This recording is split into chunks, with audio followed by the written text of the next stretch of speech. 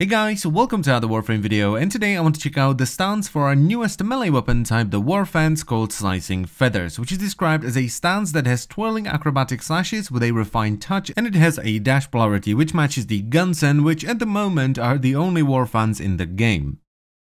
So the first combo is called Razor Fin, and this is your standard button mash, though there is a bit of fanciness at the end. The combo starts off with a quick double strike that will hit all enemies in a cone in front of you. This is followed up by a downward strike that will hit enemies behind and in front of you, and if you align yourself correctly you can actually hit headshots. And then comes the fancy finale of fabulousness, so you will spin in the air hitting enemies in front and behind you multiple times, do a downward cut and finish it off with this. Now that is fancy.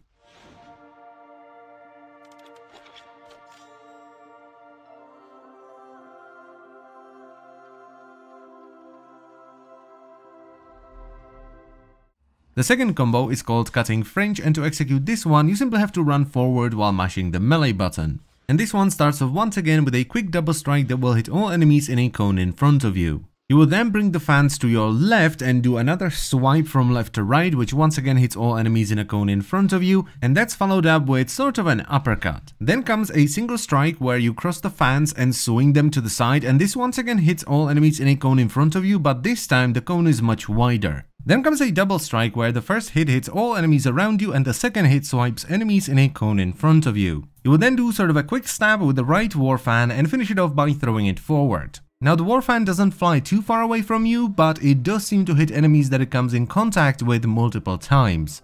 And of course, let's not forget about a bit of fancy at the end.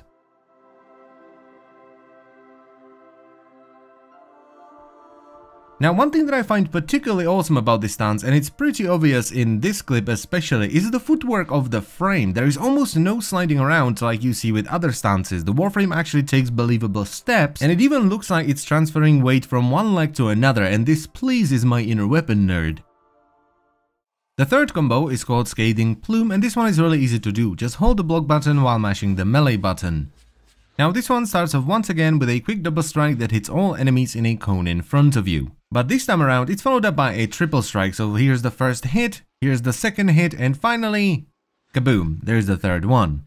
Then comes a double strike where the first hit is sort of a stab forward, but it does seem to hit enemies to the left of you as well, and it's followed up by an uppercut. You will then do a spinning kick, and then comes this.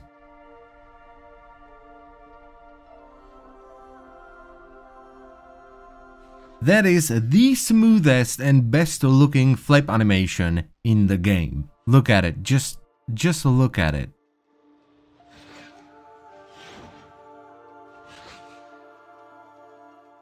And the fourth and final combo is called Serrated Crest, and to execute this one you have to pause after the first attack. And it starts off once again with a quick double strike that will hit all enemies in a cone in front of you. And it's followed up by a very swift double strike where the left Warfan does damage a little bit before the right one. Now this is followed up by spinning around and doing a downward cut with the right Warfan, and I don't think the left Warfan is actually doing damage here.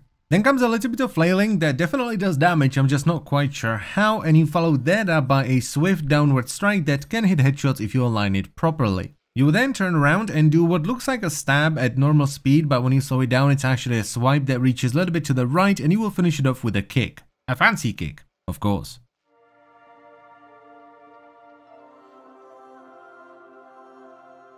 This is without a doubt one of the fanciest kicks that I have ever seen in my life. It's also really fast, even in slow motion. Now the slide attack is pretty standard, though it does seem really fast. It kind of feels like you're coptering forward. Then there is the air attack, which I think is actually the same air attack that we have on Tonfas. And then there is the slam, which is pretty standard. Now the quick attack is actually the entire button mash combo, all 3 hits, so that's pretty cool. And the charge attack is once again pretty standard. It's a 2-stage attack that you just charge up and do a crap ton of damage. Now the stance drops from the new Grenier Ghouls, and I'm not sure if it's just one of them or all of them. I just got it randomly while I was doing the bounties, and even though it's using a golden mod card, it is not that rare. I only did like 10 or 15 of the bounties and I already have 3 of them. Now, as far as the performance goes, it is pretty damn good. Most of the combos have some kind of a knockdown, and there is even sort of a launching ragdoll, which is pretty funny, so you can get a lot of ground finishers in there. And I unfortunately have no idea if there are any guaranteed procs, because the Gunsen have pretty high status, so it's really hard to tell. But overall the stance seems really strong, especially if you're good at ground finishers.